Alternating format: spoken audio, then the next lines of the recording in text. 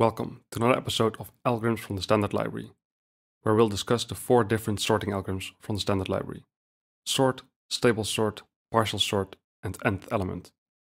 We will also go over the isSorted and isSorted_until utility functions.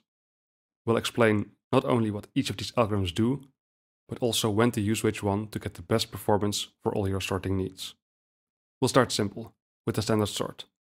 Standard sort accepts an input range using 2 random access iterators, and then sorts the range. For example, if we want to sort this whole array A, we can simply pass a.begin and a.end.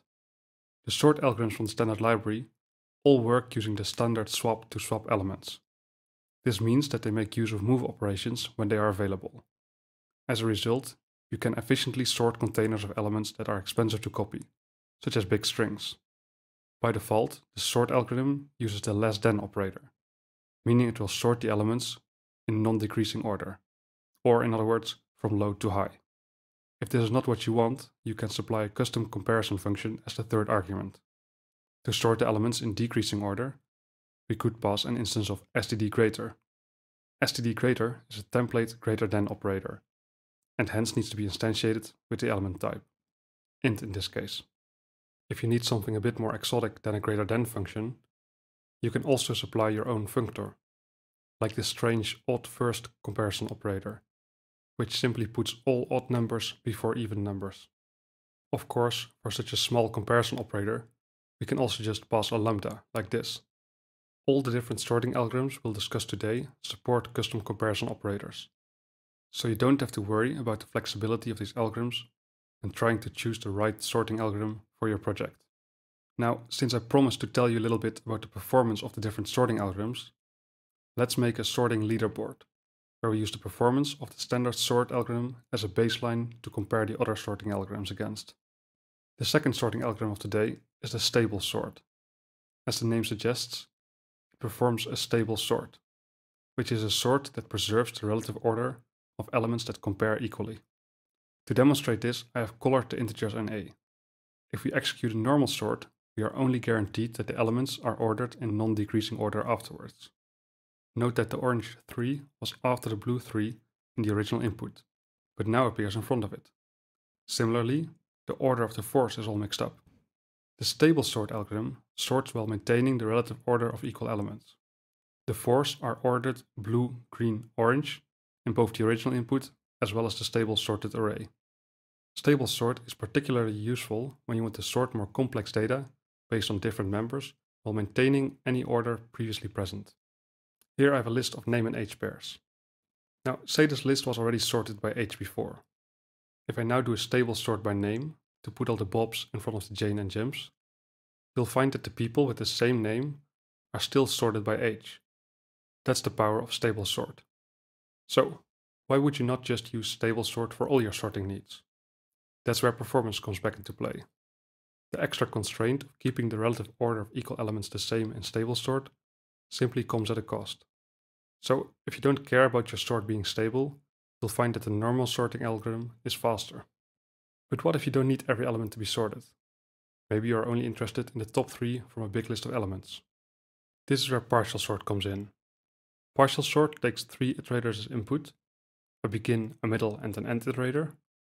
It then swaps elements around, such that the elements indicated by the range begin to middle are those that will end up there if the whole range begin to end would have been sorted.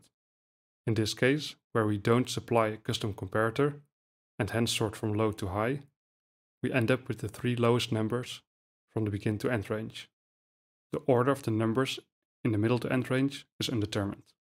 Partial sort also has an _copy variant, which you can use if you don't want to modify the input range. Partial sort copy accepts an input and an output range. It then automatically determines how many elements you want to sort based on the size of the output range. In this example, where we are still using the default comparison operator, it will sort the 3 smallest elements in the input range into the output container B. As you probably already guessed, sorting only a part of your input is going to be faster than sorting your whole input. So partial sort is a great algorithm to consider when you're only interested in creating the top 10. The same holds true for partial sort copy, but just keep in mind that you will be copying elements instead of moving them.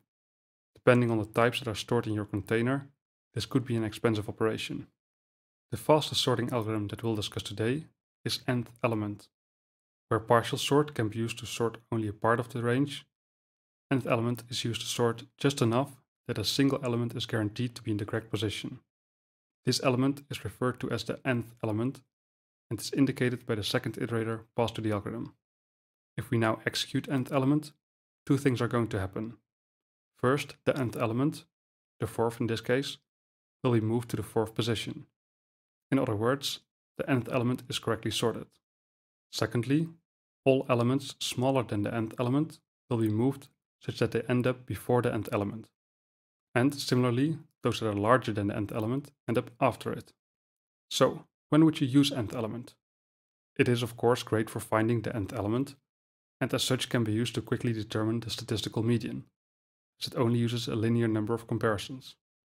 Aside from that, the fact that this nth element acts as a pivot, along which the smaller and larger elements are partitioned, makes it a great building block for certain algorithms. I can, for example, recursively call nth element to fully sort the container. This way of sorting is called quicksort. And that makes this our final overview of sorting algorithms. Of course, there's one thing that is even faster than the fastest sorting algorithm, and that is not sorting at all. The standard library offers two functions to check if your input is already sorted. We have std_is_sorted, which takes the begin and end iterator and simply returns a boolean indicating whether the range is sorted. And just like the different sorting algorithms, is_sorted also accepts a comparator as an optional third argument. Lastly, there's the is_sorted_until algorithm, which in my opinion has a somewhat misleading name.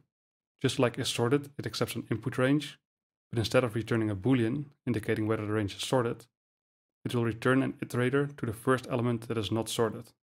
In this example, this is the number 5, the first element that is smaller than its predecessor, the number 7. This means that if you take the range a.begin until the iterator returned by is_sorted_until, you have the largest sorted subrange starting at a.begin. That covers all the sorting related algorithms in the standard library. If you liked this video, make sure to check out more algorithms from the standard library by going to the playlist in the description. Or perhaps have a look at one of these videos suggested by the YouTube algorithm. Don't forget to leave a like and subscribe for more bits of Q. See you next time.